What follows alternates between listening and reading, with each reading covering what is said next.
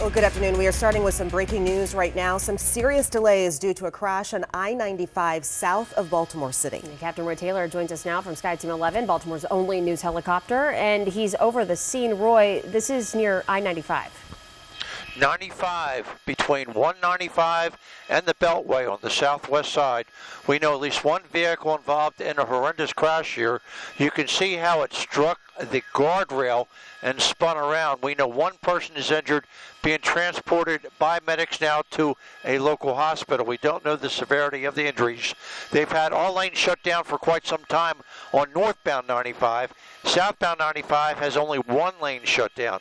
They have just now reopened 2 lanes northbound on 95, but the problem is backup is for about 5 miles as you're working your way towards Baltimore City. We don't have a cause yet. Maryland State Police are on the scene, and as we get more information from them, we will update you. Reporting at SkyTeam 11, I'm Captain Roy Taylor.